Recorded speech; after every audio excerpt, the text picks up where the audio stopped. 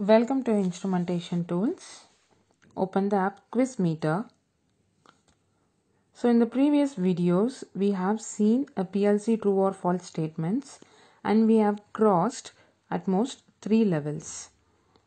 Today we are going to see the 4th level. For that, go to the PLC. There is an option here, under the quiz zone, go to that. So in that you have to choose the first one, PLC true or false. So you can see level 1, level 2, level 3 are highlighted and level 4 is enabled and the remaining levels are disabled. So we have to cross one by one. So since we have completed all 3 levels, level 4 is enabled. So in this video we are going to see the level 4. So let's move to the level 4 questions. So the first question what we are having here is, a specialized I/O modules are designed for general purpose application and are not tailored for any specific device or sensor. So the first word, specialized I/O modules. So a specialized I/O modules cannot be a generalized one, correct? So for the generalized one only, we are having a normal digital I/O module or analog I/O module. So a specialized I/O module is only for the specific device and sensors. So I can tell the specific devices like thermocouple, encoders or any other specialized equipment. They include unique hardware or a software adaptation that allow them to interface accurately and efficiently with these specialized devices, unlike general purpose I/O modules. So the answer to the question is actually false. That means a specialized I/O modules are tailor-made for specific devices or sensors. So I'm going with the answer false. So we have a second question here. I/O addressing in PLC determines the physical location of the I/O modules. So I/O addressing in the PLC determines. That means I/O module will be having the slots, kind of a nut will be there where you are going to connect your sensor. So obviously it will be indicates the physical location. Why? Because I'm connecting one sensor to one of the slot, kind of one of the input we are connecting. Suppose you example, let's take a digital I/O module, 8 input digital I/O module. That means you can able to connect 8 inputs in that I/O module, input module. So in that, one of the input you are connecting to the first input. So that means how come a PLC understand you have connected that to the first input? So a PLC is having the ability to understand that particular input is connected to this slot. I mean, if that is connected to the zeroth input, and you will be having some particular address for that zeroth slot. So you have to use that particular address in the PLC. That means a PLC can able to get the value from that slot if the input is turned on. It will automatically, because of the user written program, it can able to read the input. So the answer to the question is true. Yes, a PLC determines the physical location of the I/O modules. So I'm going with the answer true. So we have a third question here. Digital I/O modules in the PLC are used for dealing with continuous signals like temperature and pressures, etc. So temperature and pressure, these signals are the continuous signals, as they have given in the question itself. These signals are the continuous signals, and we have seen in one of our previous videos that analog modules are responsible for these kind of continuous signals. And now what they have given is the digital I/O modules. So digital I/O modules can only deal with the binary, not continuous. So I'm going with the answer false. So we have a fourth question here. I/O modules in PLC are only available as separate physical component and cannot be integrated into the PLC's main unit.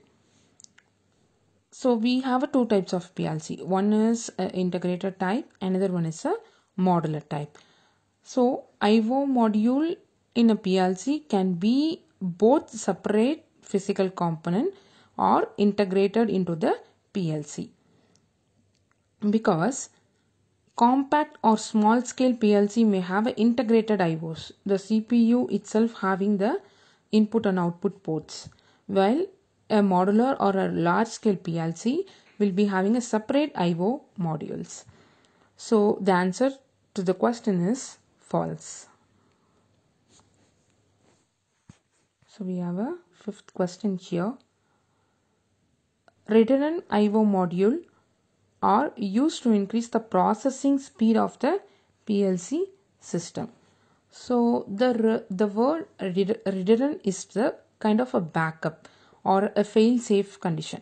In a fail-safe condition, this particular module will be taking care, where the process has stopped, it will be taking care. This redundant I/O module will be taking care. So this is not to increase the processing speed, but rather to enhance the reliability and availability by having a backup or failover option. They ensure that the failure is one part of the system, doesn't lead to the complete loss of functionality, minimizing downtime and maintaining the system performance. So I'm going with the answer false. Next question. Analog output modules are used to control devices like motors, solenoids, and relays that require continuous control signals. So analog output modules, okay, that will be dealing with the continuous control signals. But the devices what they have given in the questions are, motors, solenoids, and relays. All these three are working with the binary signals, not the continuous signals. Okay, so for continuous analog output means you can go for the VFD kind of. So the answer to the question is actually false. So seventh question, expansion I/O module allows for addition of more inputs and outputs to the PLC system as needed. So expansion, the name itself is telling, right? Expansion I/O modules allows for the addition of more inputs. So let's take the integrated kind of PLC. Okay, in the integrated type of PLC, you may have 8x8, 8 input, 8 output. So in your application, you have chosen the integrated type of PLC, but your application requires 2 more outputs or 5 more input and outputs, means you can go for the expansion module. So that expansion module will be having some 8x8 inputs and outputs. So you can connect with your CPU. So that is the expansion module. So the function is the addition of more inputs and outputs. So the answer to the question is true. So we have a remote I/O module.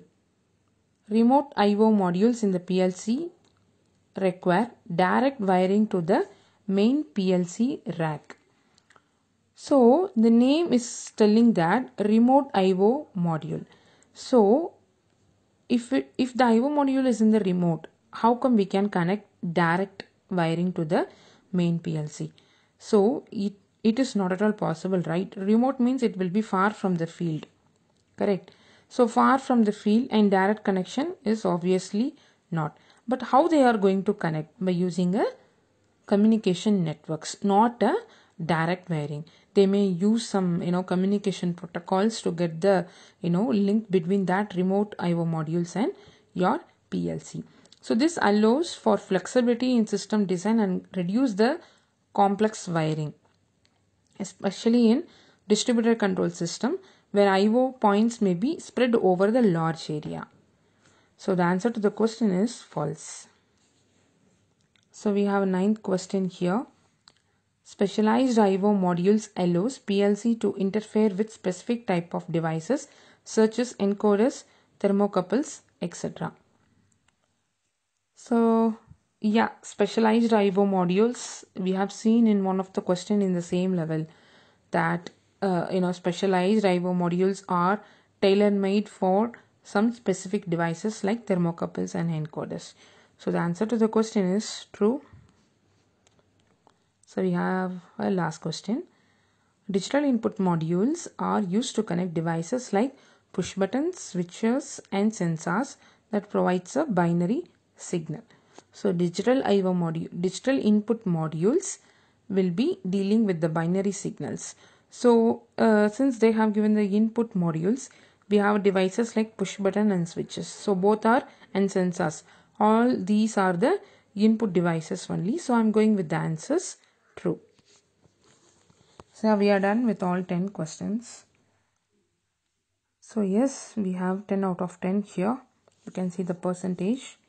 And yeah, so here we are having an option to move to the next level. That means we are done with the four level, right? The next fifth level will get enabled and immediately it will start if you press this next level. And you can review the answers by clicking on this. So you will be having all the 10 questions and the explanation of that. If you have any doubt in the questions, you can go and review the answers. And also you can share your score with your friends, and you can ask your friends also join in this, and they can also enjoy these PLC true or false statements. So if you like the video, kindly like and share our, subscribe our channel, and I'll meet you in the next session with another interesting level. Thank you.